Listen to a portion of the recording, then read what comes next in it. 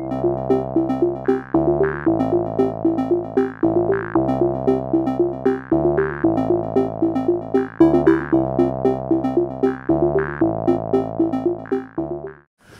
the meeting of the Waterbury Village Trustees together here for Wednesday, April 25th. We're at 3 o'clock. Must be the rainy weather brought all the people out to this afternoon meeting. They didn't have anything else to do. We're meeting at 3 because of the annual Historical Society meeting at 5:30 tonight. So we met early so some of us could attend that. Are there any modifications to anything that's on the agenda? Or? I've got one information item from Jeff Kilgore's office, and I have a budget report. If there's not time, we can wait. It's not much of a budget this year, so if you want to put it on and we have time for it, that's fine, and if we don't have time for it, we can hold it to the next meeting. We'll do it after the minutes? Whenever you want. We can do everything at the end. Okay. Things that I've talked about. Sure. Is there anybody here as members of the public for something that isn't on the agenda? I haven't seen the agenda, but I'm here to hear about the historical presentation.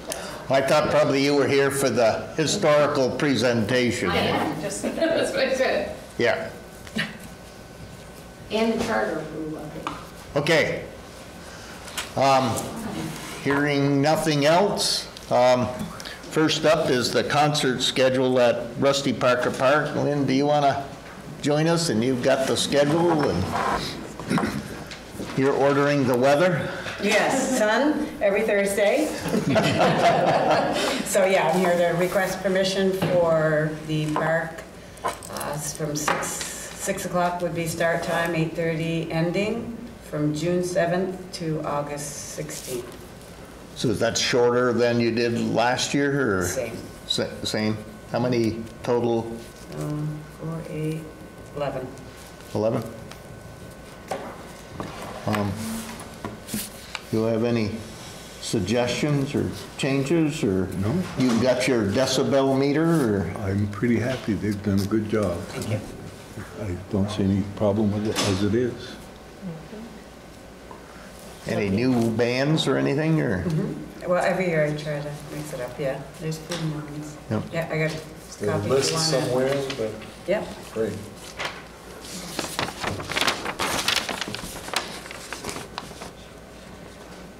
House of Fire?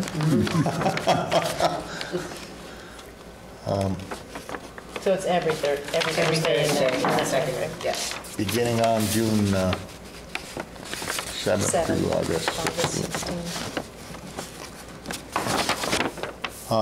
You want to make a motion to approve that? I move that we approve concerts at the park from June 7th, August 16th, 6 to 8:30 at night. I'll approve that. Not approve it, I'll second it. Second that.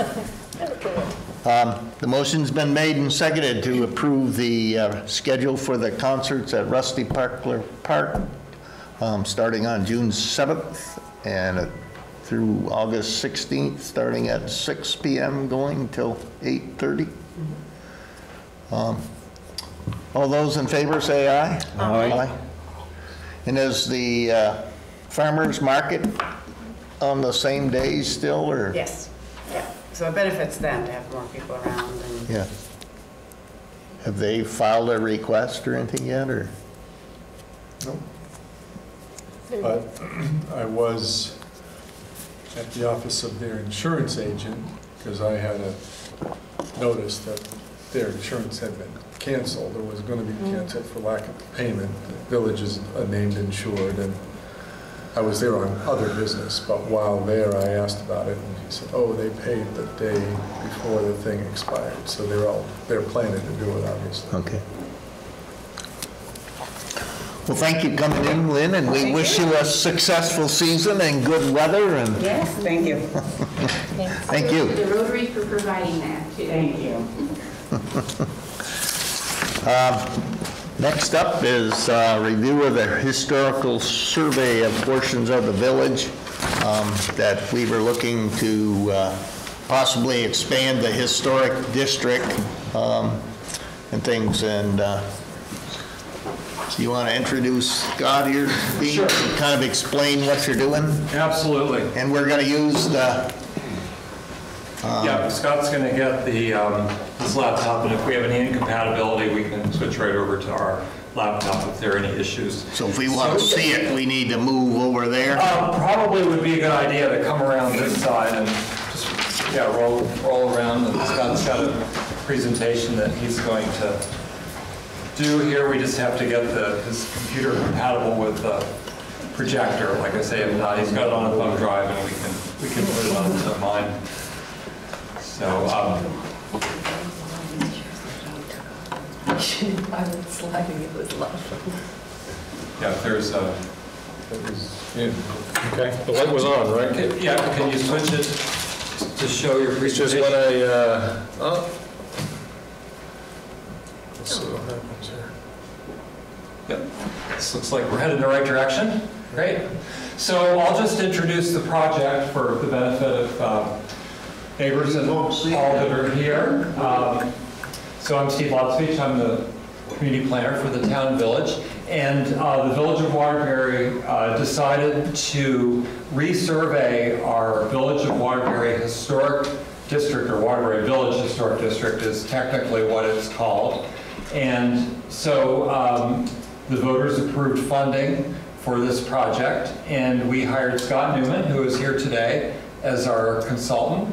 And Scott's been working diligently resurveying the properties, and he's going to go through this in detail. We decided to survey some additional areas on South Main Street, basically going from approximately Batchelder Street, south end of, or the south entrance into the state complex, down to the Maplewood convenience store, formerly Depot Beverage. We also added the area on Union Street, the low end of Union Street that goes out to the North Main Street. And then we also added an area around the Thatcher Brook School. It's actually the area that's bounded by High Street, Hill Street, Railroad Street, and Stowe Street. That is not currently in the Waterbury Village Historic District, and Swayze Court. So Scott has looked at all of these areas, and the goal of the project is to first submit to the state, and I've got a schedule here that we can talk about after Scott's presentation. So we would submit this to the state, to their Division for Historic Preservation. They review the complete report, and once their comments are incorporated, they forward it to the National Park Service, which is the entity that reviews historic district nomination for the federal government to have districts listed on the National Register. And the end goal is to have the revised district listed on both the state and the National Register. So with that, I'd like to turn it over to Scott and have him go through his presentation. Well, that's the first half of my presentation right there. Well, I can start in page. No, thanks for the opportunity. And if it's not clear, I think there's going to be another public meeting. Is that right? That's correct. Once so, yeah. we are ready to submit. So in the second meeting, I mean, that's where we talk more specifically about the history of Waterbury, going through the different sort of layers of buildings and building types and so on. Some of that will come up today, but today, as my understanding was, we're about the mechanics, the status, the timeline, examples of this, the areas surveyed, and sort of the metadata behind this project. So I hope if you're wanting to see all pretty pictures of buildings, you come back to the next one, because there'll be a lot more, although we do have one to start. So again, thanks for the opportunity to do this work for 106 Associates. And Steve, you've been terrific providing guidance and support all the way through this. If you could tell me again how much time we have right now, I'll try and... Sure. As I understand it, we have till about 4:45 or so. Is that correct? Yeah, you know, we're Give or not take. flexible. We're ahead. Well, maybe I'll give a few minutes. It's certainly been a good opportunity to spend more time in Waterbury. I spent a lot of time here during the permitting for the Main Street project years ago and worked with Steve. And that's when we were tagging all the trees and had our measuring tape out about trenches and sidewalks and everything. And so I sort of feel like I'm back in familiar turf to some extent. As far as doing the National Register, it's safe to say that Vermont is behind on their National Register nominations statewide. We've got 12,000 buildings and sites and districts listed, but it's pretty a well-known fact that we're fairly behind, particularly with these village nominations. So I think you're very timely and sort of good foresight in getting this done now. It's been 40 years since the last one, and a lot has changed. And a lot has not changed, remarkably enough, in Waterbury. And just a couple of the other towns that are doing the Woodstock is now underway doing theirs. They just put out an RFP. Bennington is 2008, Rutland is 1980, and that's just a very small one in the downtown. Montpelier is 2017, and I want to tell you that Montpelier's nomination took 14 years to do. So you're doing well in the timeline too. Winooski has no district, no National Register district at all. And there you're talking about a very substantial area. Burlington has a number of small National Register districts that all sort of connect at Church and Main and go off in different directions. Brattleboro has a very small one and only in their downtown.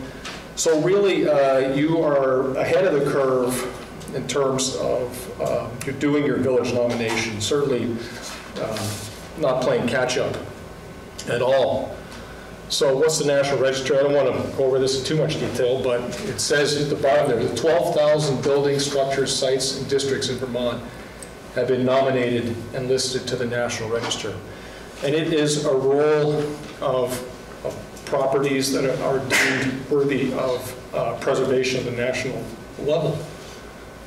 So what are some of the advantages? Certainly advantages of having a district known for planning purposes for you all in the village and soon to be just town of Waterbury, is that right?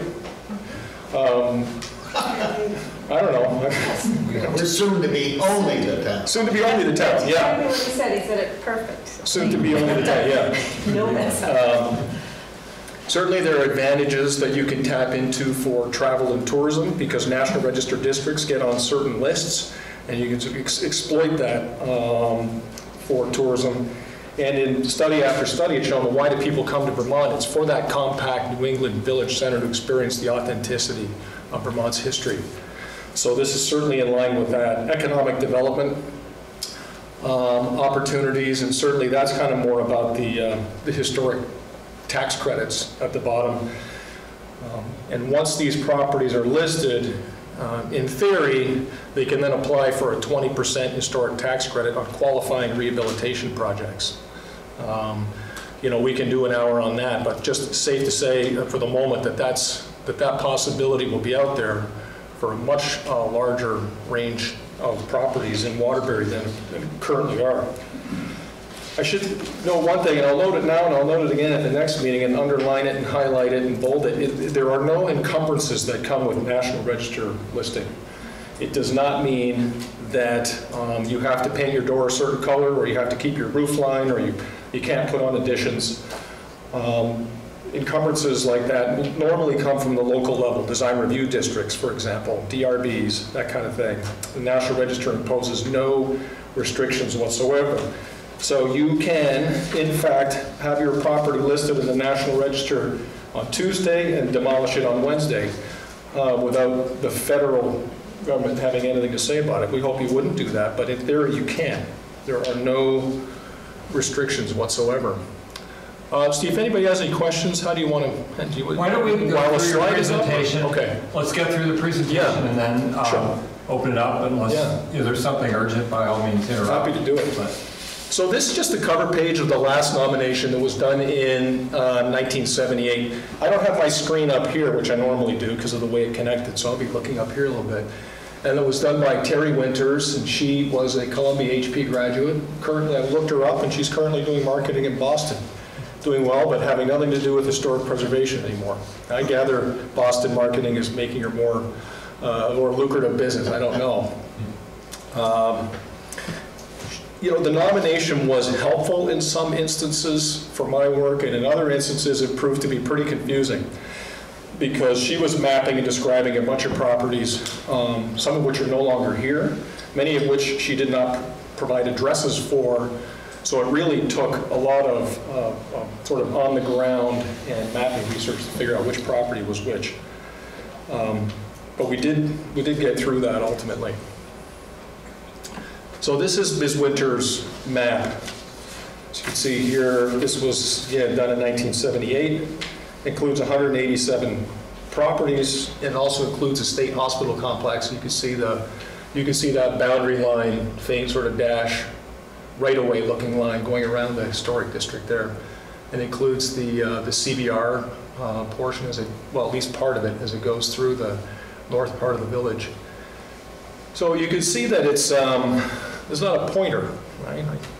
I don't. Well, let's assume that left is, I mean, for my purposes, the Main Street, Waterbury is a little off kilter. So for the purposes of my study, so I'm not constantly saying northeast and southwest, which would drive people crazy in the descriptions. At this point, well, you can see the north arrow right here is up there.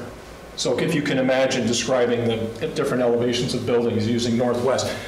So the convention is that on the left of this is north, the right is south, the bottom is west, top is east. So there you go. And that's stated in the beginning of my text, so there's no confusion about what that is.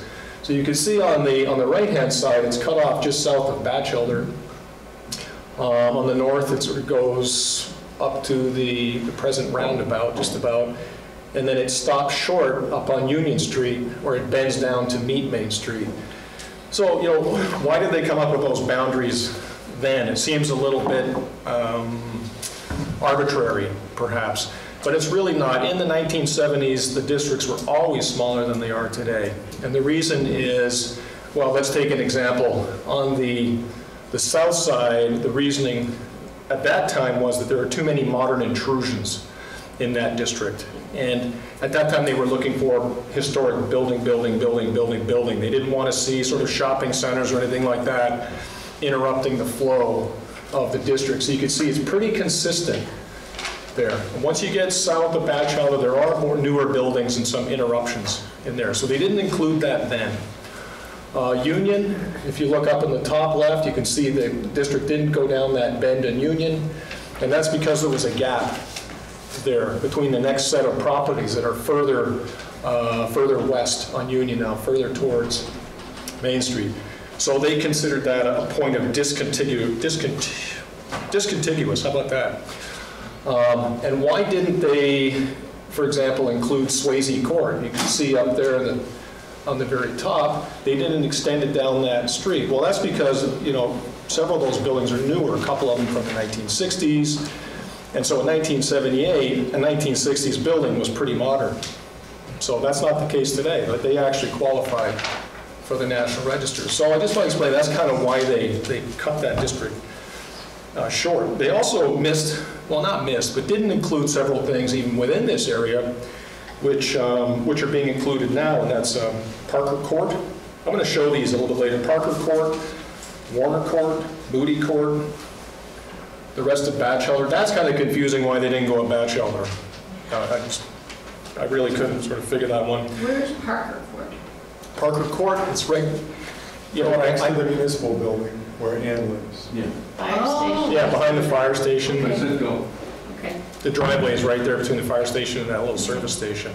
And it goes back and tucked back there for You told me Ann's buildings. property, I didn't know. Oh. Got it. I don't know the names, and that's, And Warren Court is by the horseshoe? yes.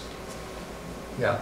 In fact, I So think it it's, doesn't, but that's not indicated that it's not, Well, there's no structures shown on the map. they just, right, it's within the boundaries, a lot of these places, but they just didn't pick up those properties. And I don't know why, other than to say that in the 1970s districts, and I've seen a lot of them, they're just smaller and there are a lot of omissions. They take like the cleanest, most contiguous parts of the village cores, and that's what made it onto the register.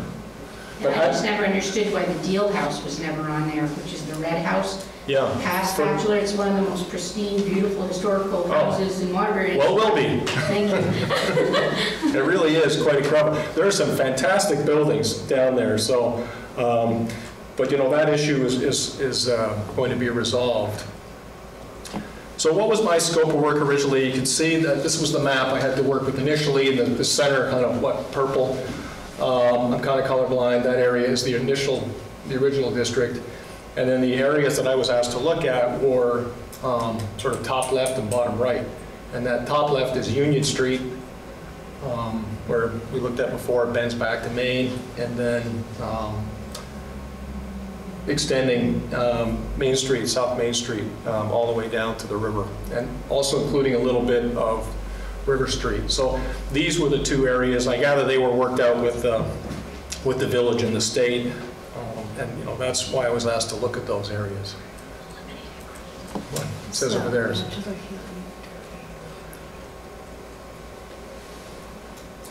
So can I ask just a question to understand the map? The green is what you're thinking of adding? Correct. Those were the areas that were given to me initially to look at. Okay, Yeah. because I'm just wondering, like, across from the horseshoe? House property? Well, those are the backs of properties. It does include everything on all the buildings. So I'm thinking the Bigelow house is in there, right? Yes. So is that not, that's included, isn't it? It's in there. Okay. Yeah. Can you back up one slide, please? There we Sure. go. The vertical line that goes to the right of the horseshoe runs to the top of the page, it goes between the word village, something district. It's just a Or full. was that the actual district in 2011 at the time of the flood of Irene? No, that's actually just a paper fold line. So in that case, where was the Montpelier end of the downtown designated? The dotted line there, Everett. Just beyond Batchelor Street. This line right here comes up around, cuts across Main, cuts back across Batchelder, and starts heading north again. So that's the south extremity. Well, the reason for my question, I own property at 112 rear and 104. At the time, I talked to Steve Lutbeach, and he said I was not in that district. At the time, I told him he was incorrect, and it was tax credits which were given to, in due respect, Ed Steele, Chris Palamo, and the Darby law firm. And those are the tax credits that were given out. And I think I qualified for one, but was told inaccuracy perhaps at the time, and it's not made me happy ever since. But anyway, thank you for going back to that slide. Of course. So we went through this. So just a quick moment on another area that we added after spending some time in the district and driving around and looking at the properties. It became pretty clear to me we needed to look at this additional area that's highlighted in blue, that's up on High, Railroad, Swayze, further north on Stowe. Seemed to me that this neighborhood was fairly contiguous with the area I was looking at, and that we ought to take another look at it and to see if it should be added to the survey. I mean, the buildings were of approximately the same age, anywhere from the 1850s to the 1920s, roughly in that area. Was very dependent on the railroad. A lot of these areas, Eldridge, last block company was up on Railroad Street. A lot of the buildings were owned by that company. There was workers' housing and so on. So I met with Devin Coleman about it, and he looked at it, and he said, you know, we definitely need to add this area to the village survey. And in fact, it wasn't sort of a question at that point of whether we wanted to or we didn't want to. He said, you have to, because the National Park Service, you need to defend the boundaries when you send in the nomination of National Park Service. And if they see this area, they're going to ask, well, why wasn't this area included? It's easy enough for them to look at Google Earth and drive down the street and see all these buildings that are apparently connected to the village that weren't in them, and they would have thrown it back. That's my understanding. So we would have ended up doing it anyway. So I want to offer that. I do appreciate the rapid turnaround of the village so I could keep going on the project and include that area. There was no real hiccup or anything. I think a couple of days, and then we were right back on it. But it did extend the contract period. So those are the streets on the left, approximately 46 more buildings. I think I counted too low, Steve, when I made the contract extension, but it's 46. Okay. I have another question. When you opened your statement, you said you were going to add, you were going to put North Union Street in. So South Union Street already is in, right? Because there's a lot of old houses there. Okay. Yes, yep. At first I thought you weren't having it at all. It's right there, Kathy. No, I know, but I want to make sure I understood, because when you spoke to begin with, it made it sound like that was the only part going to be put there, so. Yep. Well, you could see the north piece. Sort of the purple is existing. Right. We looked initially at that upper part that's in green, and then we ended up adding that. And one of the big reasons the trustees initiated this was the inequities we found after the Irene flooding, that the houses in the historic district were exempted from being raised, Right. whereas similar age houses not in the district weren't exempt. Yeah. And things, so that this was a way to look at being equitable if, the houses qualified there. So that's why the lower end of Union Street was, particularly added when, Steve brought that to our attention, and the other end of South Main Street, they would be exempt from having to be raised. I had to apply separately for one of our houses to be on the register to get it exempt. We're determined to be eligible, right? Yes, I was eligible, but yeah. Yep. So we talked a little bit about the areas that were added inside the original district. Never mind all those additional pieces, but what pieces did we look at that were sort of integral to Ms. Winter's 1978? And you can, so these are the pieces that we added. So the Hope Cemetery was added. The full length of Adams Court, not talking about the bottom left over there. Mm-hmm. This is all along, I know the back of your hand to you folks, not necessarily to me, but, and then moving right, there's that piece of Parker Court that we captured. The next one off Main Street is, that's the Warner Court. Right down there, there are only a couple of buildings down there. It turned out they didn't contribute. They were not considered historic buildings anyway, but it's important to know for planning purposes whether they are or whether they're not. It's good to survey them. And then again, extended Moody Court in this survey right to the end. So these pieces were just sort of were left out of the original survey. The other thing you see here is the red boundary. That's the State Hospital District. And I did not survey that. And the reason for that is it was listed as its own district in 2016, as you know, because they did a lot of work there in rehabbing that property after the flood. Several buildings were demolished, new buildings were constructed. And so part of the mitigation for the loss of those historic buildings was to nominate it, do an individual nomination for the state hospital complex. So I did not survey that area. It's its own district, but because it used to be in the village district, from 1978, it's still going to be part. The National Park Service, we asked them that question, what do we do with it? They said, you put its own boundary around it, but you will maintain it within the village historic district. So I think that was probably a good outcome, and one that Steve was kind of advocating for when we talked about that. So the Fed agreed. And just to clarify, Scott, Batchelder Street was added as well, across from the south entrance? Yes, that was added. The reason it doesn't have green around it is because that piece of Batchelder was included in the extension that I was originally given. Okay. Yep. So that original extension went up Batchelder and then went south. Okay. Yep. But it's good clarification. So November 8, 16, this was the new configuration of the state hospital complex. Probably most of you have seen this. And they have their own numbers now from 1 through 9A. And so I'm taking that material and folding it into my nomination. I mean, it's quite a few pages, so just we'll be referencing it as opposed to including the whole thing.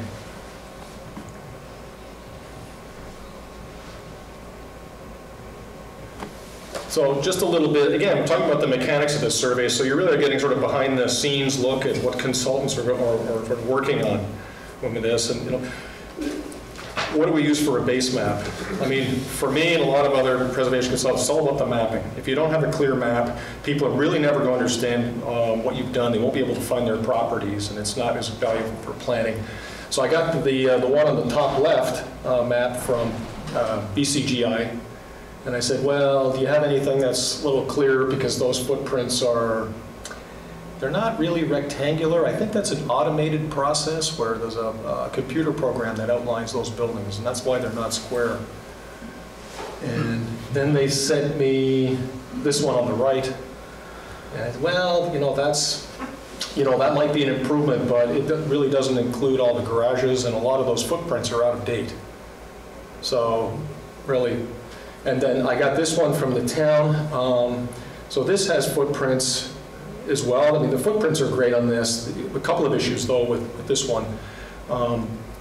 By the time I got finished putting my data on it, it would have been so busy, you wouldn't have wanted to read it with all the parcel lines on it. And secondly, Steve, what date was this? Or do you recall? I think it was done in the early 90s. Early 90s. Yeah. So there are a number of changes, and I would have had to make sort of like do another overlay and change a ton of footprints on that one and somehow take out the, you know, so I really had no base map to work from. Oh, shucks, you know, what are we going to do? So I ended up making one, almost out of whole cloth. And that's just a screenshot, so it's not very clear. I'll show you how clear it is on the next slide. But that's the general shape of the current district, and it includes the south extension of Union, it includes all the buildings, north on Union, south along Main Street River Road. As you can see, it still includes the state office complex, and it includes the area up to the east, you know, the High Street and Railroad. And I've been over this map and the boundaries with the state, and they're good to go. They said, this is what we want to see. We like the map. We like the clarity of the map. A few things have been added that were not there. As I talked about, you know, the 4 courts, the buildings on those. We added the cemetery. We added the park. Rusty Parker Park is now a property instead of just a park, so it's described. And the shaded properties are not contributing, and the unshaded properties are considered historic. So this is a draft. Now, the state is going to go over this with the photographs in May, and they'll say, you know, they may ask for more information. They may say, I don't agree. It's possible. These are my determinations thus far. You just mentioned 4 courts? Yeah, the four court streets. Oh, yeah, court the 4 little streets, all called courts. Yep. Yeah, sorry. So those are all in there. I mean, as an example, you can see right above the paper, there's that little Warner. Yep. Right there with the 2 there. But the way it's showing here, those show as white, but they're black actually. I think it's just the numbers in them that make them look. And you can see Adams Court over there and Union Street. So they're all now included. So it's a lot of contributing. I don't think I had much more to say about that. So you said the dark shaded ones are non-contributing? Correct. Yep. All right. So where did I get these footprints? So I got them from Google Maps, a lot of them, and I was able just to trace over. And this is a to-scale map, which actually is another thing that's kind of unusual in historic district maps. Normally they're like this, drawn as sort of a conceptual map. But this one here is actually to scale. The footprints of the buildings aren't exact, but they're Nice. you know, they're fairly close. But the map is a hybrid of several maps that I put together. And a lot of those footprints I drew in just by going to the property. Is there a garage? What's its location? So bottom line, this map, ideally, you know, did I miss any? We're gonna go over that. but it includes everything except the garden shed in the village of Waterbury is listed here. And each building described as historic or not historic. And I'll show you some pictures later of some of the garages we looked at. Did I miss one? Well, what about the properties on the south side of Randall Street? Oh, this is just a screenshot. They're all in there. All right. Yeah. They'll all right. Do you want? I don't want to make you nervous. There they are. Okay. Yeah. So I really just took a snip of that map just to show the clarity. So you can see here. So here's 270, and you look up 270 in the text that gives you the address and a property description, and then its garage, for whatever reason, is not considered historic. 272's garage is, so is 274's, and so on. And obviously, 275's is. Can you go back? You to have the two 270s. You have two neighboring 270s. Are there Why do four I have properties that? on there? On that I don't know, but I think I corrected that in the actual map. 269. Yeah, I think I corrected that in the actual map. This is kind of an older screenshot. Did you want me to go back here? Yes, I'm trying to find the park, where the park is. Rusty Parker Park? Yeah. Right. Let me make a note of that. So the house is the house is on the corner, so the ones that are all black in there, is that the motel? What used to be the motel? Well, there's the shopping center, which is the cluster of Yeah, I see that. Then black across buildings. from it. Moody Court, that's the Washington County Mental Health Building. It's up No, here. she's talking about On across the south side? South I side. You're think talking about the that's- Gateway Motel and the Yeah. two other Former buildings? Gateway. Yeah. Yeah, those are all shaded in, so the motels are reconstruction of Oh, so original. because I guess they were made to put it back the way it used to be in the Yeah. front, so I was No, they surprised. weren't made to do that. Huh? They weren't required to do Oh, I thought they that. I thought, I had heard. That's that what they They were. offered to reconstruct the front Okay, well, good. building. Yeah, that was their Okay. offer. This space that we're here is not shaded dark. Jane's house I know would be historic, but. Yeah, well, I'm not going to split a building in half, Oh. saying which is contributing and which is not. If there is a historic front part of the house, then that whole block gets shaded white. Otherwise, I mean, it would be unbearably complex for me and for you. There's more of that than meets the eye. Yeah. Like, this one's pretty Non-historic obvious. additions. Okay. Particularly in All right, that's a Waterbury, good point to- because there to are make so many buildings that have multiple extensions going back. Yeah. Um, Okay, that Yeah. makes sense. So, but thank you for the 270. I think I got that, but I made a note of it just in case.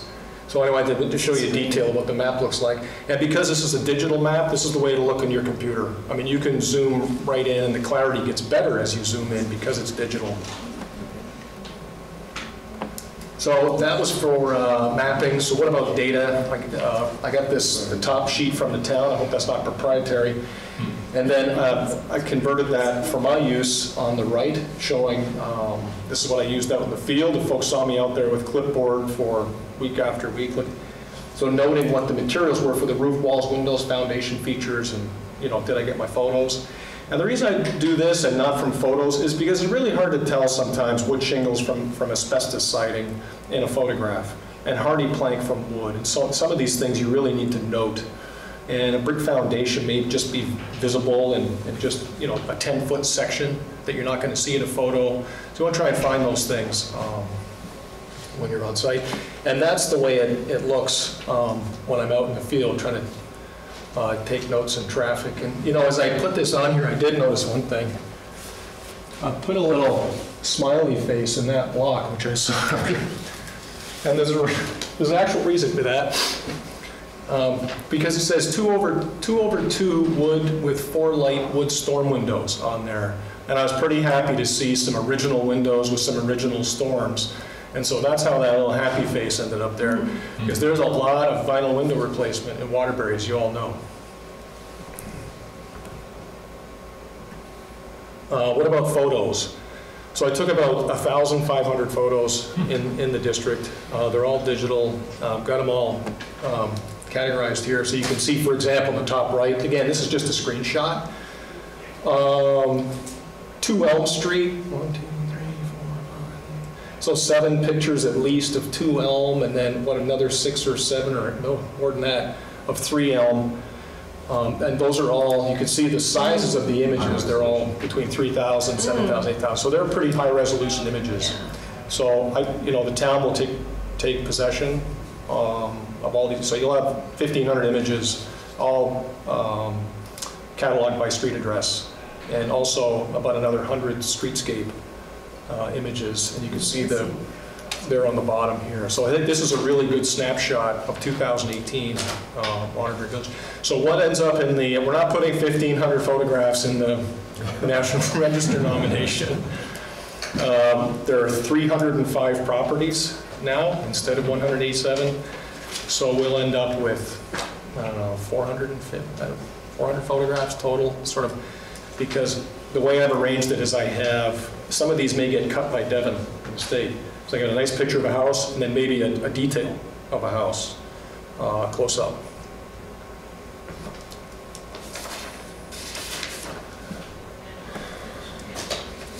So this is the difference between 1978 and 2018, what we do for photographs.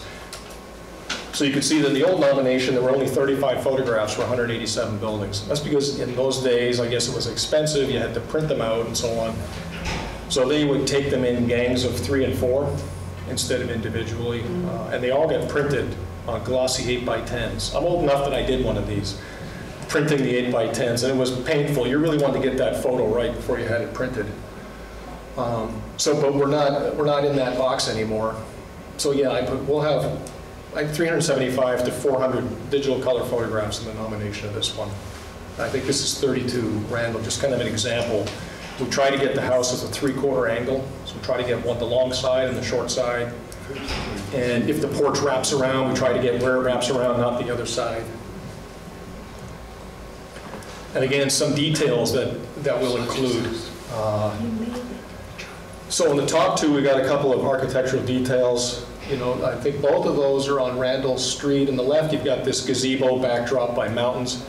By the way, it seems like everything is backdrop by mountains in Waterbury. At the end of every street, there's a mountain. right out the window, in fact. Everywhere you look, the backdrop is a mountain, and it really makes it Sure is a happy face. fantastic. And you can certainly see that here.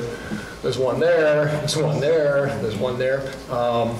So the curved turret, does that belong to anybody here? Is that your? Okay. What's really impressive to me is they looked, am I right? They're curved sash up on the top of that. The glass is curved underneath as well. Wow. There's flat stone windows there, but underneath the original windows are curved. It's curved. Yeah. Big happy face. You can see just the very top windows. Yeah. Pretty rare. Pretty rare. I only found one other, I traveled a lot, I only found one other turret that had curved glass. Most of them had been replaced with flat glass. Yep. One in St. John's Street has got curved glass as well. And I hunted and hunted trying to find more. No.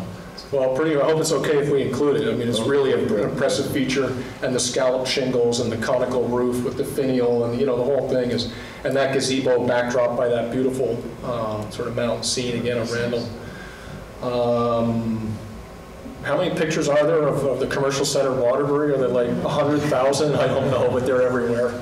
So we'll add a few more. And this is on Winooski Street. What these are, go back to the mid-19th century, these two houses. And there's just not a lot of eaves front building in Waterbury.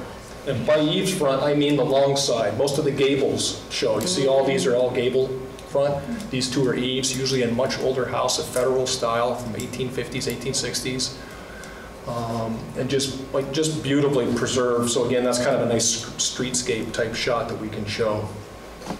So that's kind of it for photos. So what about the building description? So I'm showing you a description of this building. So that's how it was described in 78, and this is how I described it in 18. So again, was there some helpful stuff in the 78? Guys, sometimes some of the historical data was important, like who lived here or something like that.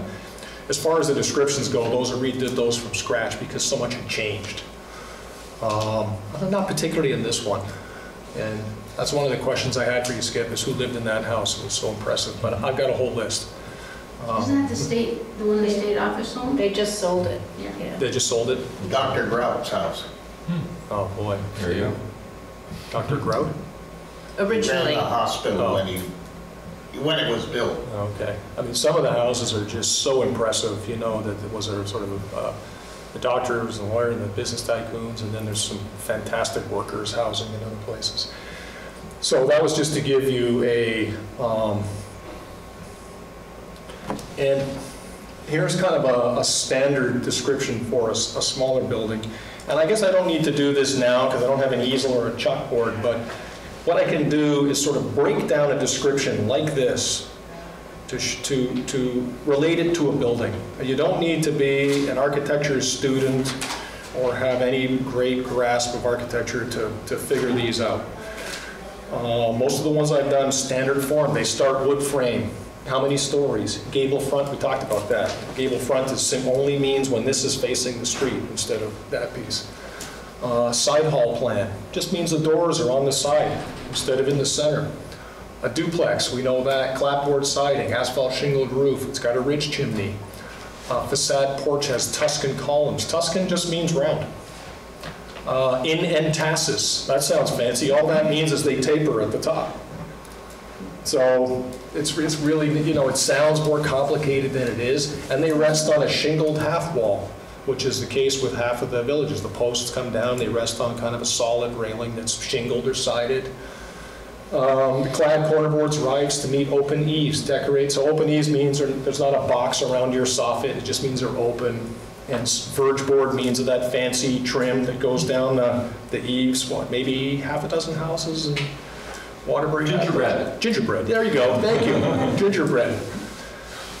Exposed rat, so all of these things, so the exercise that I plan to do, there's not time to do it today, I'm gonna take this and I'm gonna draw the house based on that description and see how close we actually come to the house, which is that.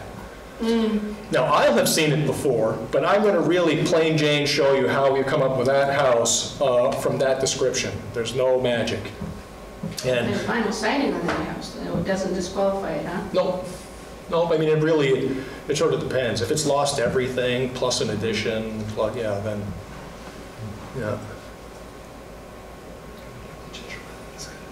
So some of the garages that we looked at, again, none of this was included in your last nomination.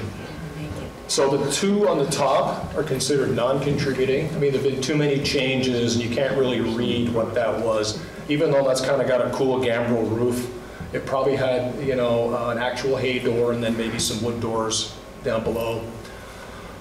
This one on the bottom left, you know, that's got a pyramidal hip roof, it's got these exposed rafter tails, it's got its original two bays. Now it's missing its doors, right? But that's not enough to disqualify it.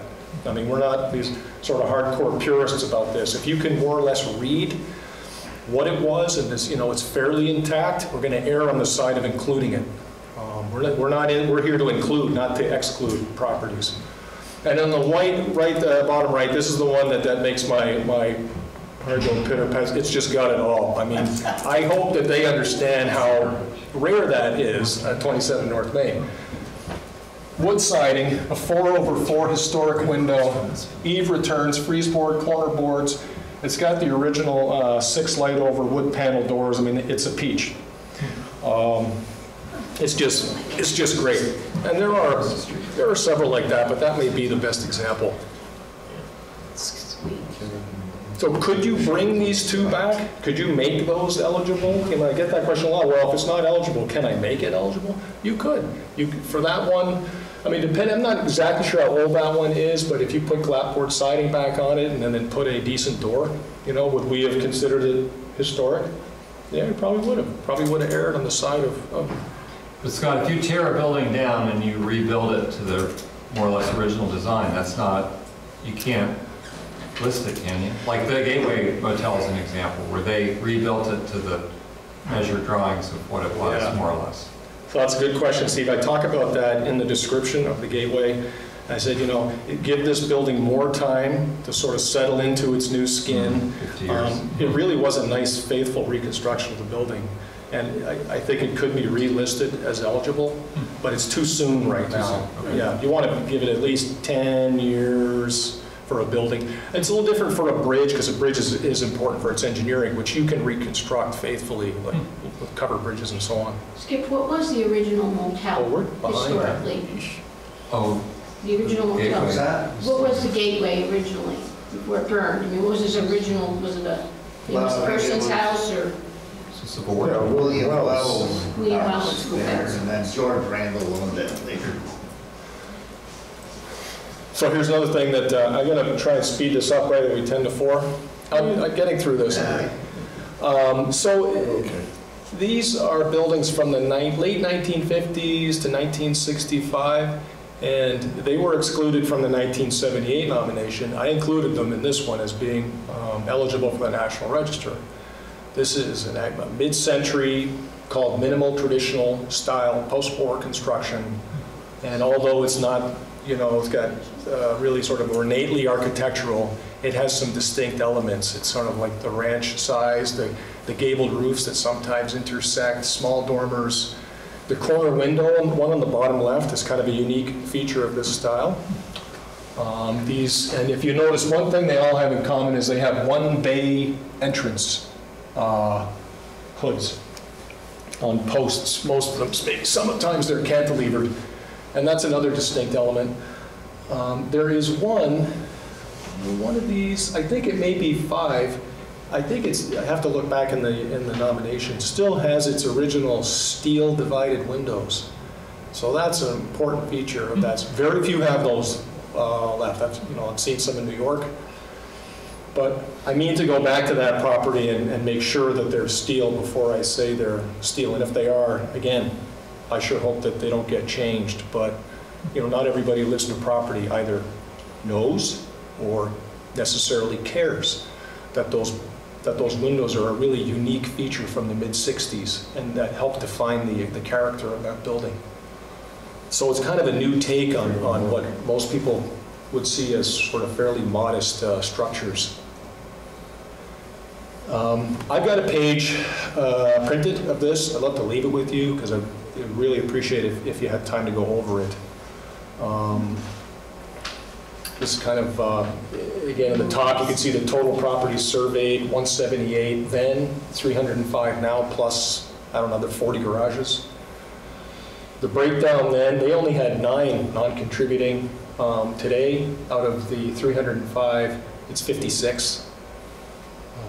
That number may get tweaked a little bit when the state looks at it, up or down. Sort of hard to say. These are the demolitions here. I don't know if I got them all.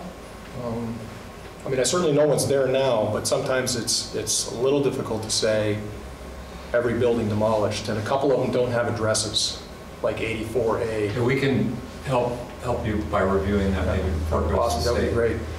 And then the buildings, the next box down is the buildings that have lost integrity, so they've been changed substantially since the original nomination, so they were included then, but not included now. And again, I've got that printout here to leave you. Is that because of the interiors?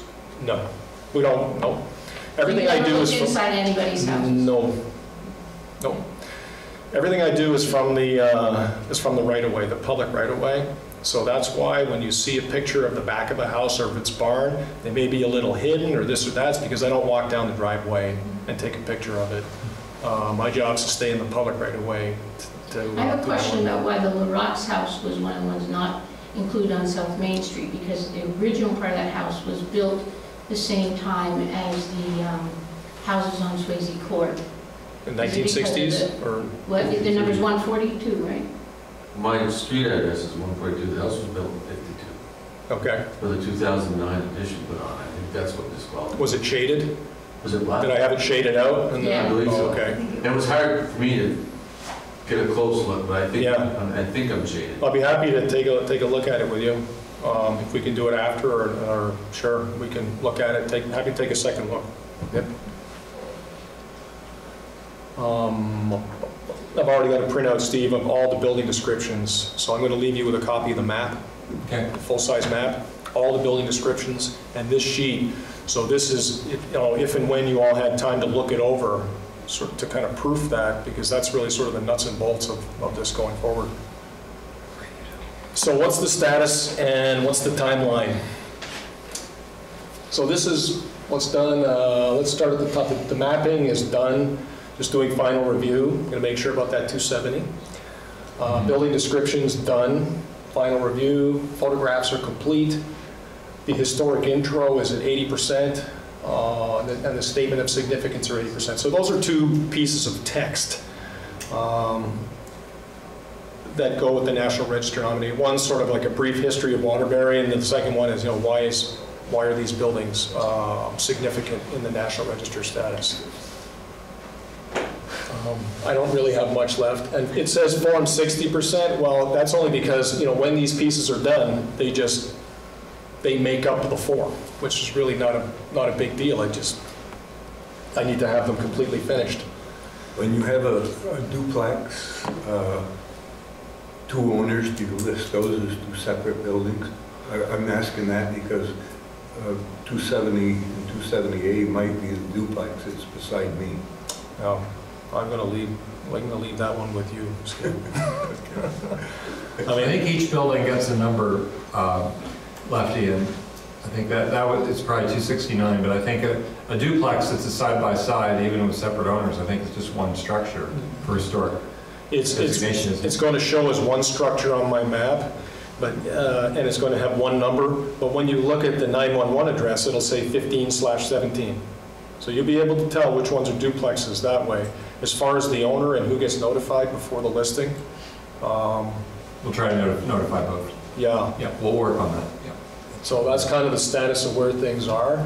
So Steve, you asked about the timeline, if I could bring that, and I spoke to the state this morning just to double check on things. Okay. So the full draft of DHP, May 21.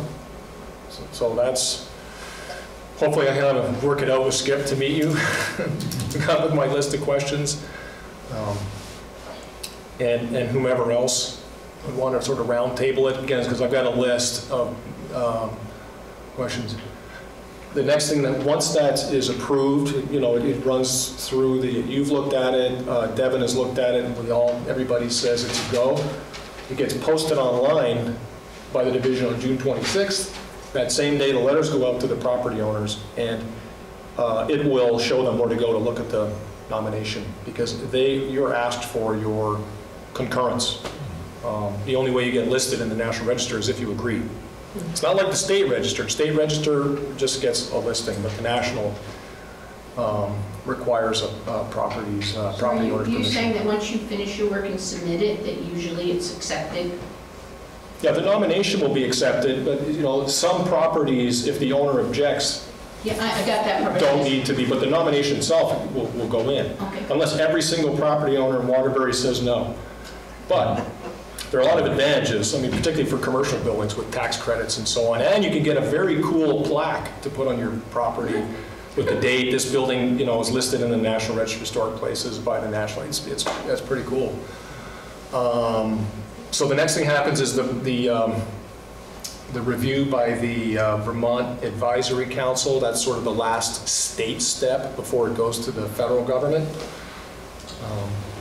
And you can see that June is a month before, so they need that draft posted a month before their meeting. That's why those dates line up. And then the submittal to the Park Service goes on or about August 17th. And then with final listing several months later, October 30th. I was surprised actually it would be this fall. I was thinking it was going to be the spring, but it would be this fall. Yeah, Devin thought by the end of the year. That was his prediction, but this is a little more ambitious, which is I think it may be a little ambitious, but that's what he says, follow this timeline, which we will. That's where we end up. So in the end, with it all being accepted, does Waterbury or the village have one incorporated report, the 1978 standing and then this 2018 standing? Does it sort of mesh together, or are they float around separately? The 1978 listing kind of goes away. This supersedes it. So this incorporates everything and supersedes. But you'll still have two kind of listings. You'll have this one, and you'll have the one for the state hospital complex, which is incorporated in. So, so if you want more information on the state hospital complex, you're going to have to go to that other listing. All right. But it's referenced. But this update really does bring everything into It's a package deal, right? It supersedes the 78 and incorporates the. Right. And it'll all look a little different, because if you see the descriptions and the pictures of the 1978 properties, they'll read and look a little different than. Yeah, well, it's valuable to keep. I mean, those 35 images are great to keep. They're a record of their time. Yeah, oh. And it's amazing how much has changed It'll be an interesting. in some of the properties. I mean, a couple of things that really hit me about the changes. One of the windows, there must have been a vinyl window manufacturer nearby, or because the 1/1 vinyl replacement windows are even on high-style buildings. Often their buildings have been changed to 1/1. I'm not making any judgment call. I'm just noting that fact. And another big change has been the loss of wood siding.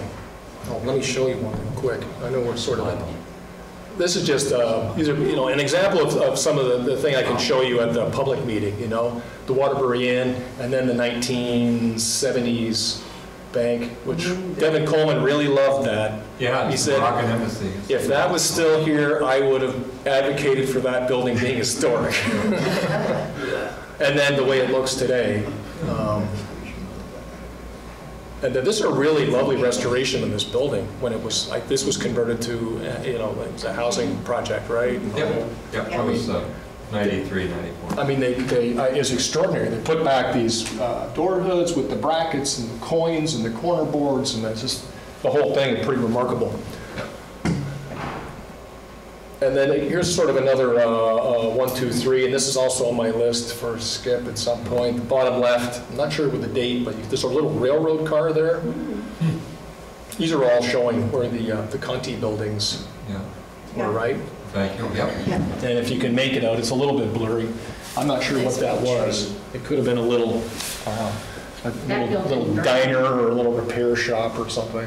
That building burned, that's why it had to be put back differently. Oh, yeah. Oh, both of them? Yeah. Yeah, the Conti building with the brown building, that burned Yeah. to the ground. Did it? So that's, that's one of my, what year it burned, and again, that's on my list, and then, here's what's there today. And this is just a quick example of you can't see it all that well, but if you look at the detail on the walls of that building left, it's got, these sunburst patterns and scalloped and sawn shingles, and it's got this scallop pattern slate roof and so on. And then today, it's a little dark. This is really unique. That's called East Lake style decoration. It's still there, but pretty much everything else is gone. The brackets and all of the slate roof and the woodwork. Or is it underneath the vinyl? Yeah, I suspect there are quite a few houses in Waterbury that are going to get some big surprises when they pull off their vinyl siding. And maybe they're going to find this stuff. Because it's not necessarily that stuff was in bad condition. Vinyl was just simply in vogue, in style. Yeah, the Perkins Parker Funeral Home had a big, like a big hex sign under the vinyl. I got a picture of it. Oh, is that right? I did it, yeah. Big hex symbol, yeah. And then, again, I'll add a couple more for the next meeting, but, here's, again, you can see the 1/1 vinyl windows in here. Again, you'll see it on, it seems like 80% of the buildings, maybe 90%. But look up in the gables sometimes. Yeah, they get the top. Yeah, they don't change the gable window because nobody's living up there. Nobody has to open and close it. So you can often see what the historic window looks like by looking up in the gable. So there you got a nice double hung 4/4 true divided light wood sash window, which is kind of cool that it's still there. And then I think this is my last slide. I'm not sure I'm pretty sure we were going to be running late by the time I got here, which we are, so I didn't really put a lot on here. I would say about the vinyl siding, it might be interesting at some point to see a demonstration project in Waterbury where it comes off, because other towns have done that. I've seen there are a number of buildings on Winooski Street, for example, that used to have asbestos siding. That's gone. So there must have been a program to remove it at some point. There's a lot of wood siding, and then when I read the 1978 nomination, it says asbestos shingles. I am predicting that at a certain point, real estate agents are going to there's going to be some trouble with vinyl-sided buildings once it's been on for 30, 40, 50 years with some suspect about what's underneath. Because vinyl's very good at keeping water out. It's also very good at keeping it in. And you don't want that water trapped in the building and play havoc with the building. So forget about the historical side of it, purely practical. And if you look at the Preservation Trust newsletter last year, I wrote a piece on how to remove it and how to check it to see what you've got underneath. Very few modern intrusions, great use of back lots to extend buildings as opposed to going out the sides. The residents, incredibly helpful and friendly. I mean, not everybody likes having photographs taken of your house, let's face it. I only ran into one instance where somebody really gave me a pretty hard time about photographing their building. So I did it from the other side of the street.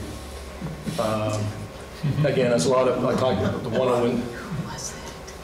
the vinyl windows and the siding and so on. So, you know, I've got some sort of more general notes that I can cover about that, because if and when the next meeting happens, Steve, I'm not going over the mechanics of the survey, how I made the map. Yeah. Okay. Sure. But I thought for you all, you'd want to see that. I have a question about windows, though. Sure. Because like, we had an energy audit done on our brick house after the flood, and one of the things they recommended was window replacement because we had the weighted ones.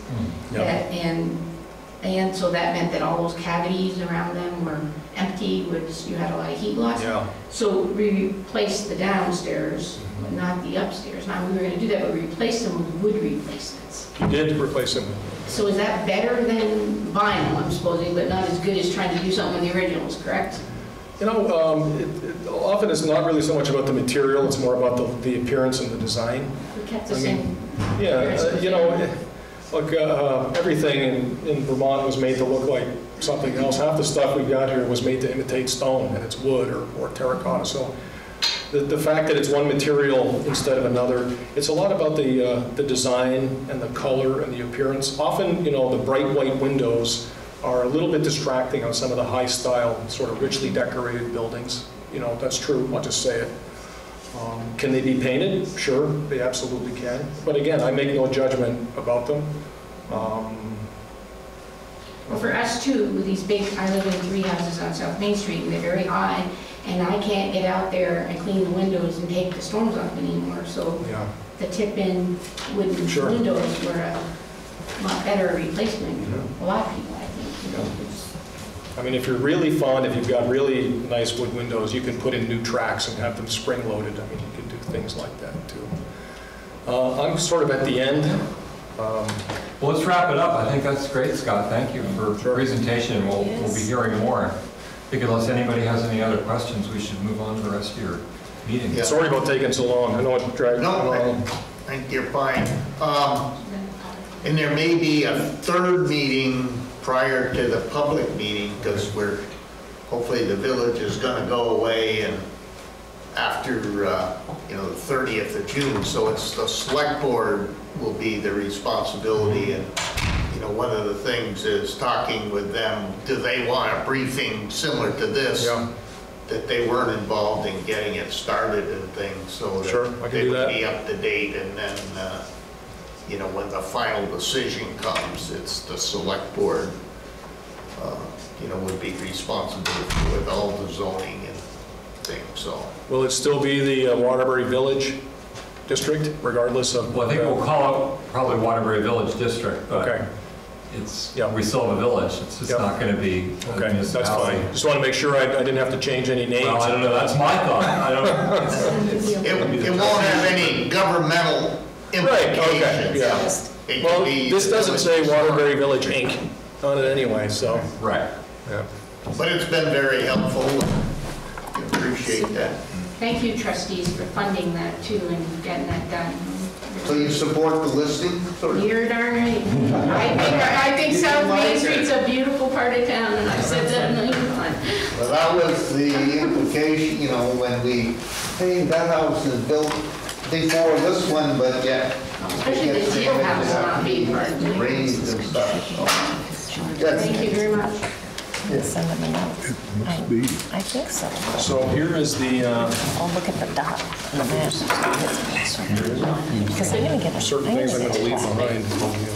Maybe I can get 20% off and then you live in a Okay, car. so that's the list of. 20% if you rebuild your barn. And we can pick a date next It's week. shameful. I didn't know that, right? Yeah, You have got I'm gonna get Get me some water. Julie and I were out yesterday. There's a lot of things I can get out of that. That's why I gotta take it carefully. 'cause Yeah. treasures. You can't be that much of a treasure if you didn't get him out 2 years ago. There's also an Essex card in there. What kind of car? An Essex scoop. Underneath the tree, there's a Essex scoop I gotta or tell rumble you, seat. John, And they got a kill whole him. bunch of stuff for it. Unload it. Next up on the agenda was the update on the charter change approval with the legislature, and Paul Giuliani, and we met with the legislative council and the 2 Waterbury representatives last week to go over some language and to kind of clarify what was intended, and we agreed to some changes that I think they've made to the proposal and things. They clarified that the village was accepting its property and assets and liabilities of the current village would go to the district. It said shall, retain the assets and liabilities. They'd also, we agreed to take out the option to expand the district, that the boundaries would be fixed at the current village, and there wouldn't be an option to expand those as had been included in the past. And also, the village would have the option to have a property tax to maintain its properties and things, the current physical assets that we own. Water and sewer monies have to be kept separately and can only be spent on those facilities. But if we wanted to maintain or make repairs to Rusty Parker Park or the Elm Street parking lot or do something down by the ice center, we would have to find other than water and sewer funds to do that. And if we wanted to, there could be a tax assessed to do those improvements. It all come through the budget process at the annual village meeting, which I think would be in May is when we put it. So the process would be much the same. The voters would have to approve the budget and, if there was a tax to generate those funds. So it's optimistic that those are in agreement, and if the committee agrees with those, then it would be passed out of the Government Operations Committee and go to the full House for approval and then over to the Senate. And, both Tom and Teresa have said that all the discussions on these things happens in the House, that the Senate is more of a formality, that they let the House do all of the discussions and things. So I think by the end of the session, we're hopeful that it's all passed. Paul Giuliani has been very helpful with the Legislative Council in explaining, what was intended in the language and things that perhaps when Bill and I were there in the past, they didn't really take our explanation as... They didn't pay attention. Yes. What So. about the discussion that was in the paper from the man who lives next to the waterworks who was worried? Did that amount to anything? Nothing? Yeah. Because it didn't make any sense to me, because he's going to have more say now than he would have if it... He didn't show up again, and I don't think he gave them any language, and it really wasn't germane to what we were doing. Okay. Yes, Ann? So if the sale of 51 South Main goes through after the charter change, where does that money go? It's up to the district commissioners to set it aside. It has nothing to do with water and sewer.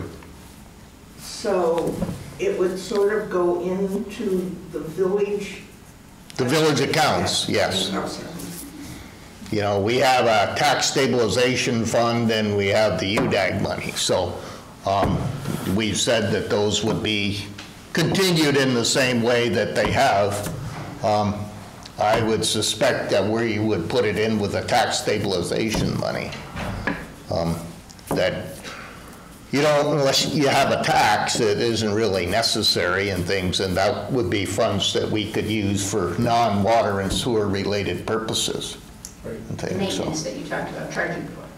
Pardon? Could be used as a maintenance budget. Yes. Versus a property. Yes. I thought we were away from those properties. Where do those two funds stand roughly right now? Is that public knowledge? It's public knowledge. The tax stabilization fund is probably $400,000 or so. The UDAG fund, the total assets are about 1.6 million. Okay. About 950,000 of that is lent out, and then the balance is available in cash, mostly in investments. In the committee a couple weeks ago and things wanted a copy of our audit that showed where all those funds are maintained and that the water and sewer funds and budgets are all separate and things. So they were really, wanted to see that. That's actually state law, that you can't, water and sewer are proprietary funds and you can't, use them to do with it. Right. So. Expect to have an answer in this legislative session. Yes.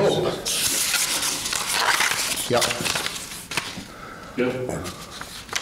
I attended the Down Street event last week, who Tom Stevens is the president of for the 5th year. Eileen Pelletier, who was fortunate, she's a cancer survivor. And I asked a question as to, and I know Bill's probably not going to agree with me, but that's not the first time. When did Housing Vermont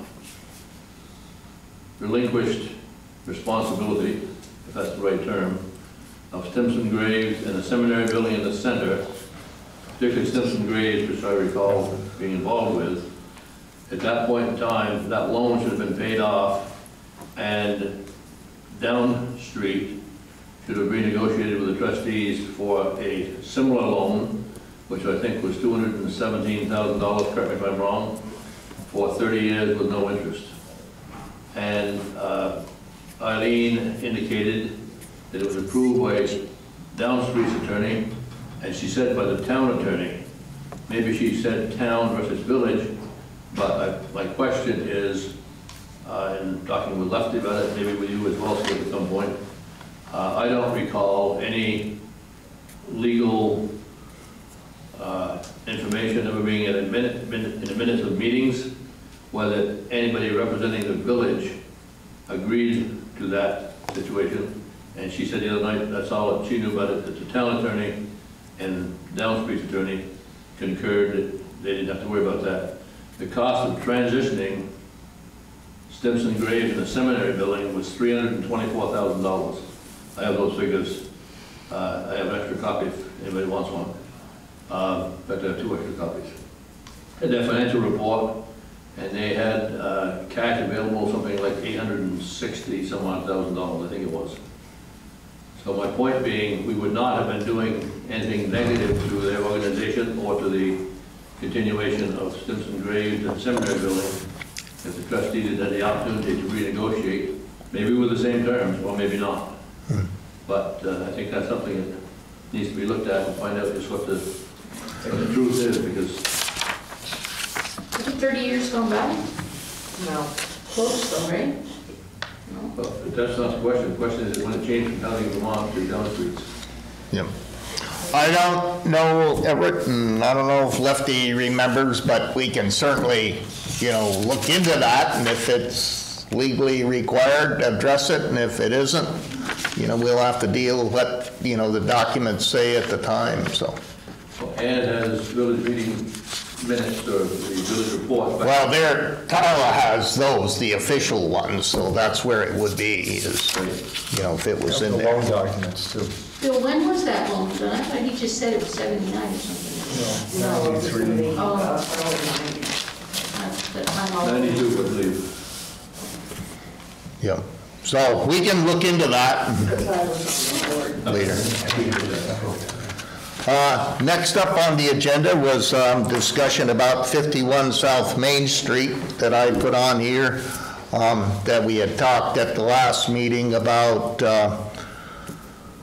the cost of having it, demolished and things, and whether or not we've also kicked around the possibility of subdividing the lot. How much does parking that Chris Parsons would need, and whether that would be room enough to subdivide and things.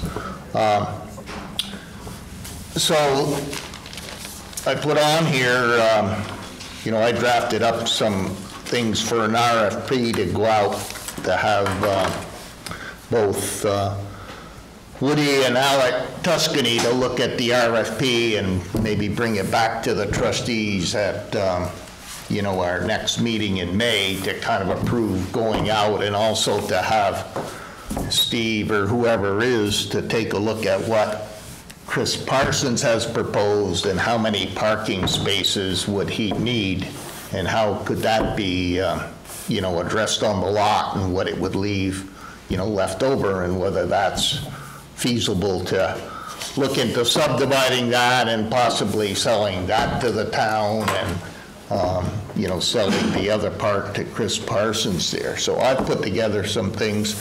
Also, another party has come forward and expressed an interest in looking at 51 South Main Street, perhaps, you know, reusing it as is, the building and things, you know, whether that's an option. I know Zeb Town is here today. I think, you know, he's looked into it with his wife and things. I don't know if you'd like to say a few words about what you were looking at or not. You know, Zeb, go up to the table.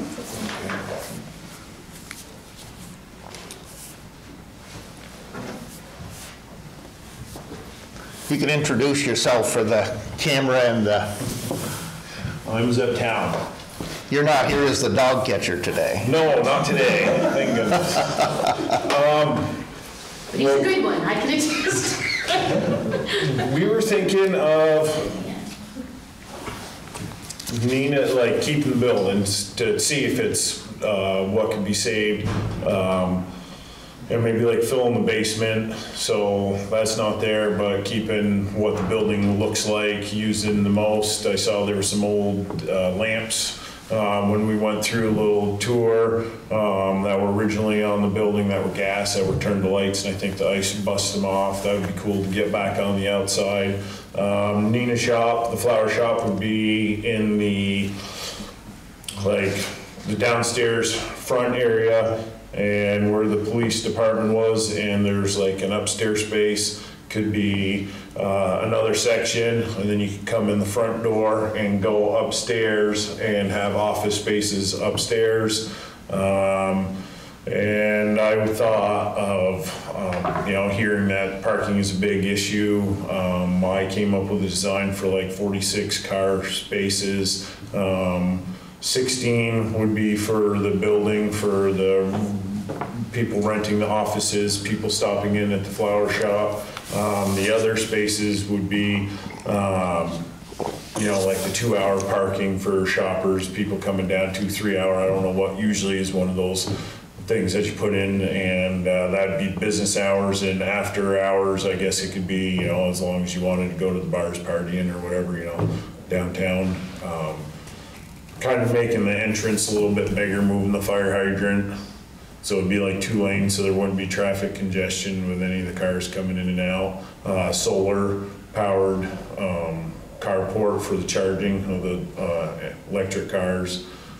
A couple things like that we thought in the back parking lot, and that's kind of what we were. Yep. So you were looking into, you know, I know you've looked at the RFP we did for, and that the trustees were looking for $200,000 from the lot. So you're looking into the possibility of funding and stuff of that?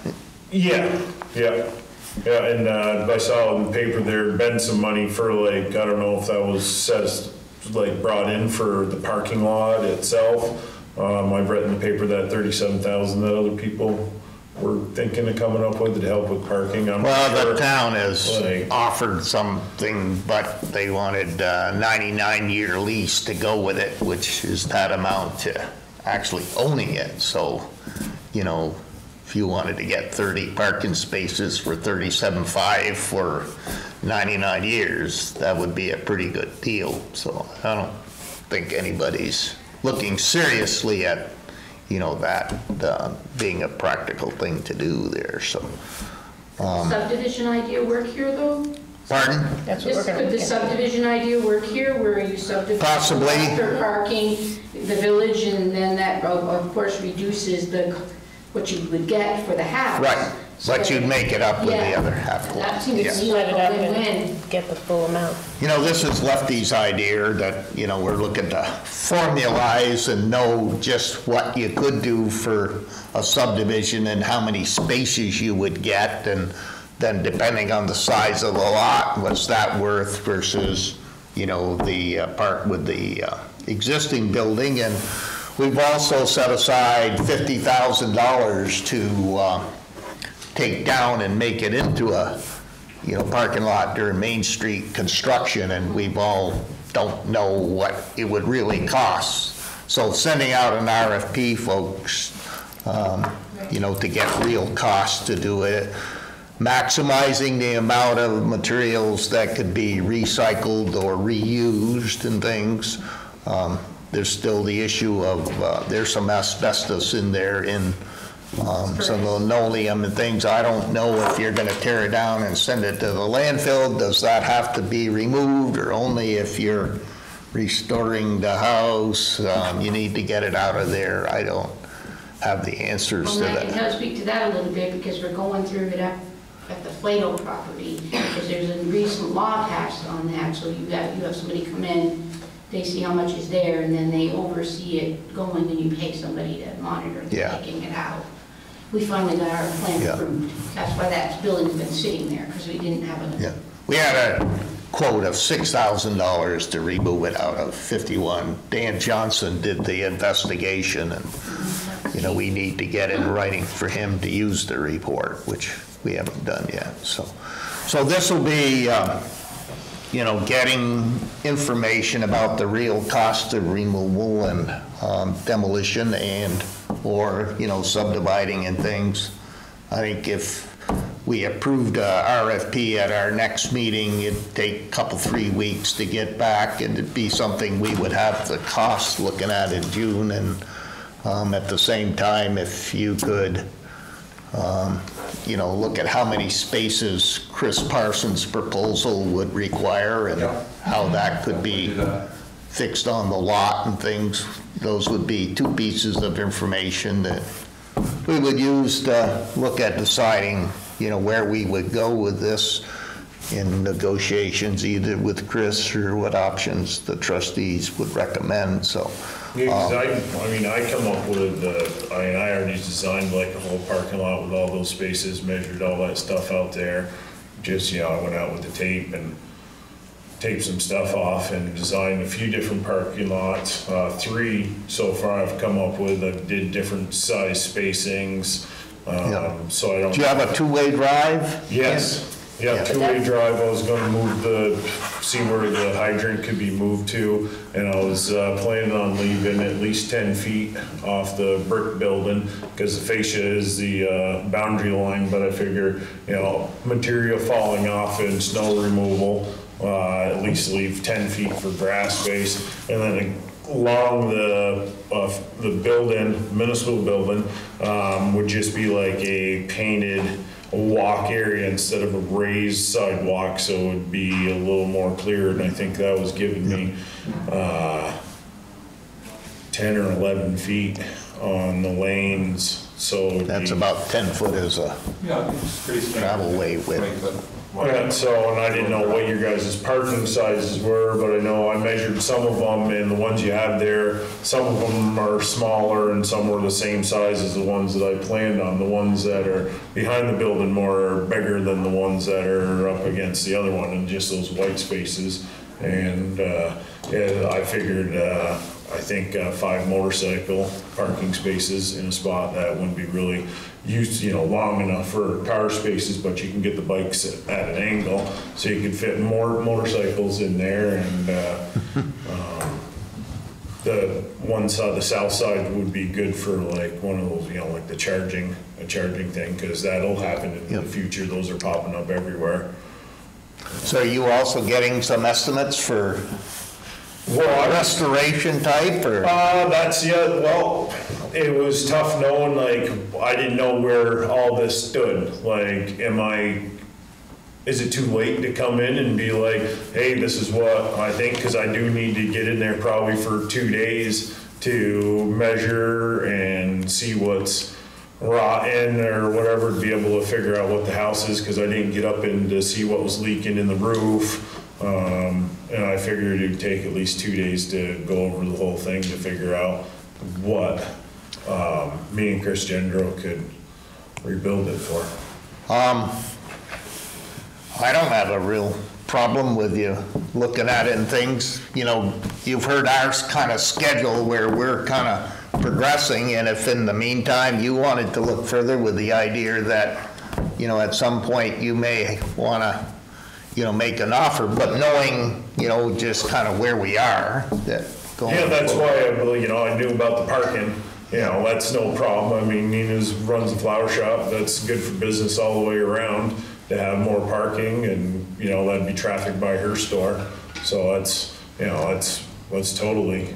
And we have said that we're going to take it to a vote of the village people would, you know, whatever proposal we come up with that we think we recommend going forward, you know, there would be a public meeting. And yeah, and with the lease there, that was the other thing, was like, what would you be plowing and taking care of, like the whole area? Well, we're not going to take care of anything. So that's what, I mean, the town, like if the town has it and there's a lease on it, or, you know, like what was, you know, with the grass spaces in the around below, like those are just something. So if we subdivide it, they would be totally responsible. If we don't, then it would be up to the town to kind of negotiate, you know, whatever use you were to allow them and what they were willing to do for it.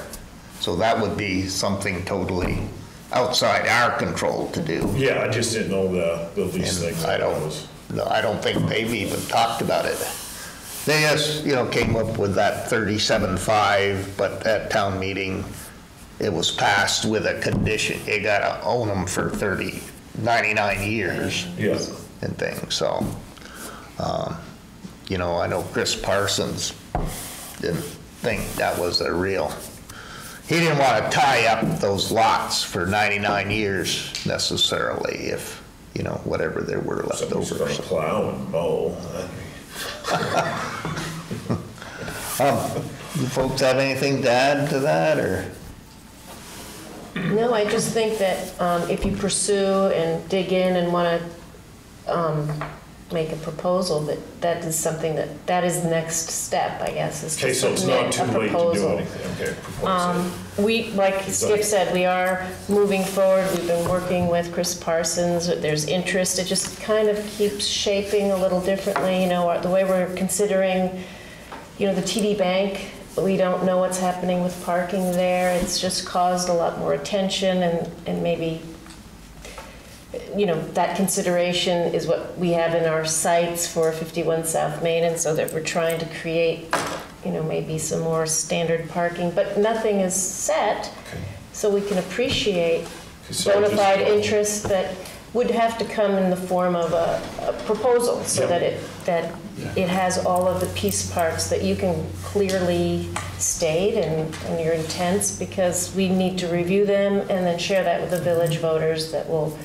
be the final viewer and decider, if you will.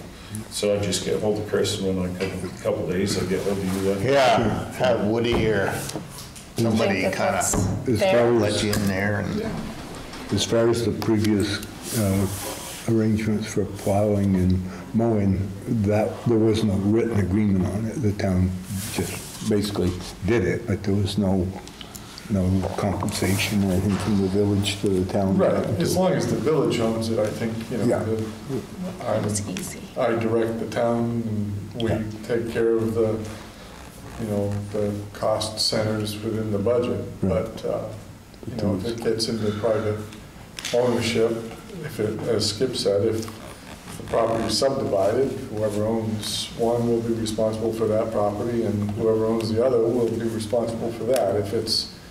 If the town decided to exercise its lease option, if you will. I think that's unlikely, but. Yeah. I'd like to just say two things. I didn't know anything about this whole thing, but I know for the years that we've been discussing 51 South Main Street, there's people who would like to do the modern housing and all that, but there's also a large group of people who have wanted to keep that historical house and have it rejuvenated. And I know there were plenty of reasons why not, but there was a mentality out there that a lot of us had really awfully damaged houses that we moved back into. So I think that might satisfy a group of village people. Secondly, I just want you to know that Chris Gendro is amazing. He's restored the farmhouse, built the round barn. His integrity about historical preservation is just amazing. So I was glad to, I think that you're dealing with some people who they might not be professional developers, but they definitely are people who have integrity and the ability to make it work. So I just want to say that. You didn't hear anything about it because they only started 2 weeks ago. Well, Chris is working on our house right now. You didn't see. No, but I mean the interest in trying to do something, and Yeah. I think in terms of the trustees that, the tipping over of the oil tank in that building put it in a much worse condition than the houses we went back into. That's what happened to the family physical therapy too. That happened. They had to have it all cleaned up. They did. It's back. So I know, Skip, but I'm just saying that. And I also, this guy, he must have started his new business, but we worked with him on the historical preservation grant for the farmhouse. Scott Newman, you're talking about? Yeah, Scott. He knows. So there's money, and I forget the formula. I think has to do with the cost of the land versus the cost of the building. If you take out the cost of the land, if you put more than 50% in, you get some money back from the historical preservation. So Well, I think you're talking about historic tax credits. no, it was for helping to rehab the buildings. And he used to work, because I dealt with him twice. When we were going to buy the Bigelow house, he came down and told us that. Same thing, so. Right, the village wasn't eligible for that. The village wasn't, but a person could be, a private person could be renting. Yeah. I don't know. Possibly. Yeah. I know the tax credit program is available, both state and federal, because it's a listed historic.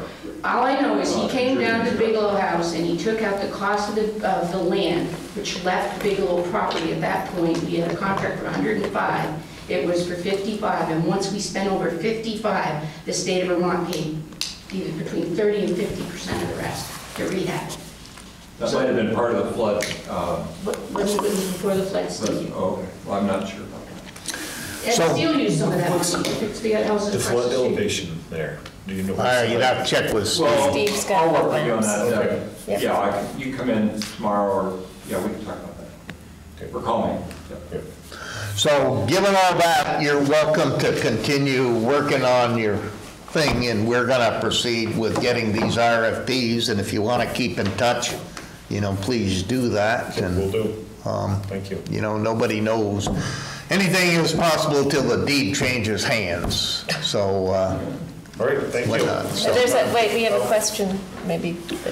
It was more general, I just didn't know if that was an offer for other folks as well, in terms of people who want to present proposals. I applaud the trustees moving forward with getting RFPs and just continuing to move the process forward. Well, we're getting RFPs to take it down, I'm aware, yes. yeah. And to subdivide.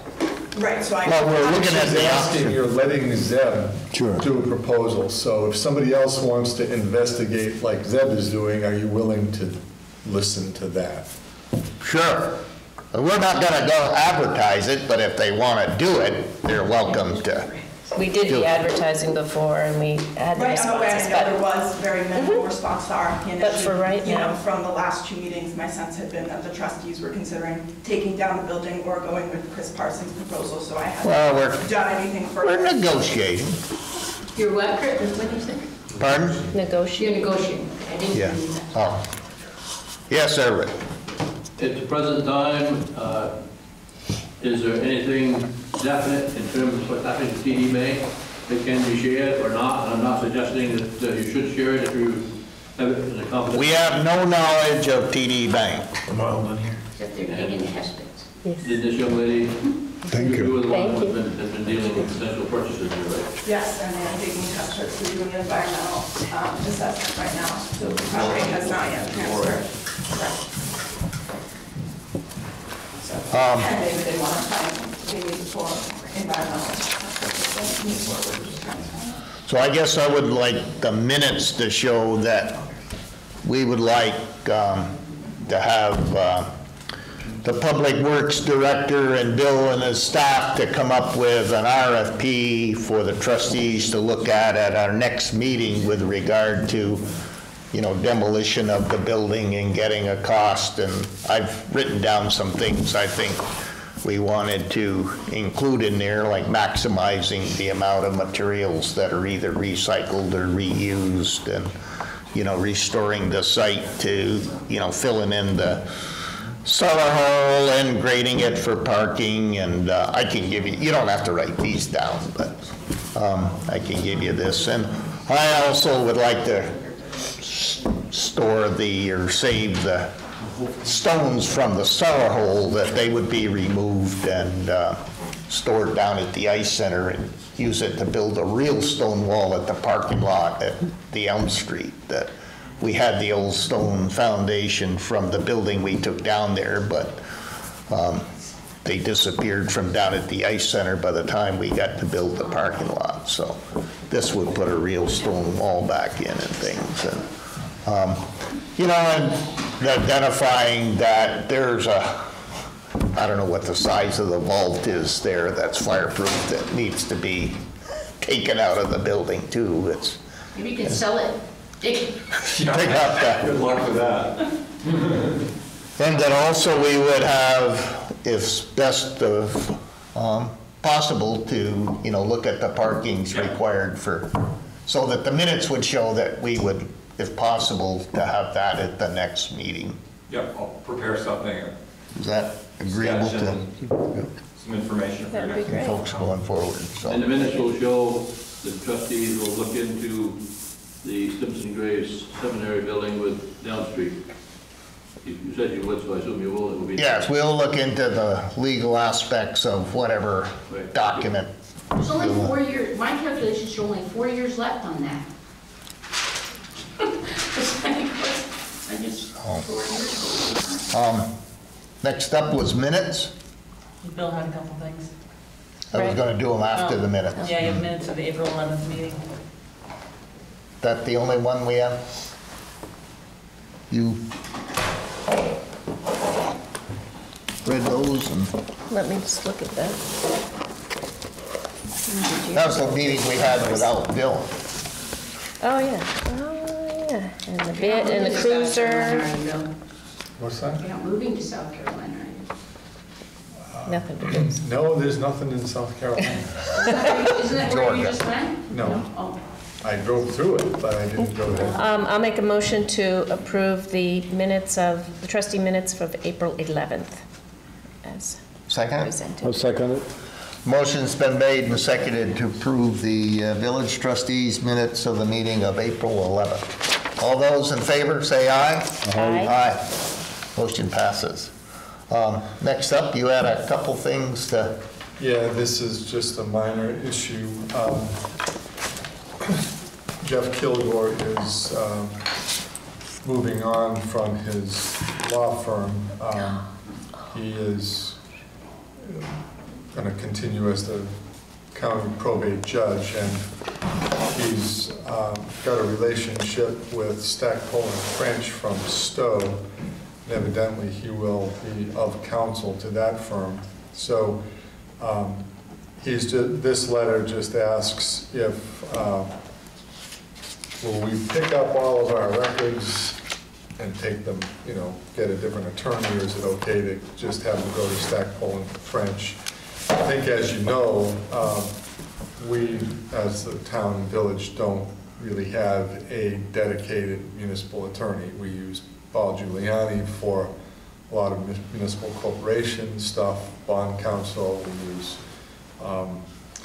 We use Stitzel and Page for a lot of our land use planning stuff. We've used Jeff's office. We've used Chris Norval and Darby and those. So my recommendation would be simply let the files go to Stackpole and French, he's still going to have a relationship with them. If we ever should need anything, you know, Jeff is still going to be available through that office. So that's what my recommendation would be, but I just wanted to make sure the trustees knew, and if you thought you wanted to do something different, you'd have to let me know. So he'd still be able to represent us in similar matters, or he's getting out of it altogether? He's transitioning out of his private practice. I'm not sure what it exactly means when he will be serving of counsel to that firm, but I think if there was something that we really needed to have somebody dig into, as long as he's there, he might do that. But I think for the purposes of keeping files, it's just as easy to let it go there. And, you know, if we have occasion to use Jeff and he says, no, I don't do that anymore, and we're not happy with the choices at that firm, we can move it at any time. But I think for now, I would just recommend let the files go there. We have copies of everything anyway. Well, pretty much. Probably. Well, all the legal stuff in the vault. Yeah, anything that's been recorded or filed or anything else, we obviously have all of that, but. Is that okay with? Sounds good to me. Yeah, agreed. Makes sense to give them a good chance. You can show that the trustees agreed with Bill's recommendation. Let the files go with Jeff there. Okay. Well, we can keep it, because we're going to do the same thing for the select board, so just do it at the same time. Do you want to review the budget? Or? Sure. All right. It won't take past 5 o'clock, will it? I don't think it'll take past 10:05. Ah, that's even better. You have a revitalizing Waterbury mix at 5 to 7, right? 5:30? Get everybody wants to get a free drink on one thing for you, credit unions and water, so they all can develop this. I go back for sure. Are you Alice? So anyway, this is the budget report. I did it through today as opposed to, well, we haven't hit the end of April yet anyway. And there's nothing special to point out here. We did sell the cruisers, as the trustees know. We took that action while I was away. We budgeted $16,000 for the sales of those assets, and the actual revenue generated from the sale of the cruisers was $21,301. There may have been a few other assets that were sold before that, but 18,000 something for the SUV and 2,500, whatever. So on the revenue side, under other governments up at the top, I have to look at the water and sewer. Is this really $681 gas refund is all for the, would have been for the police cruisers, as opposed to some of it going to the water department and sewer department? I'd have to check into it. Okay, so I'll look at that, but right now it's showing we got more revenue there. We didn't budget anything, but I knew we'd get something. There's really nothing else on the revenue side. We don't expect a lot of revenues.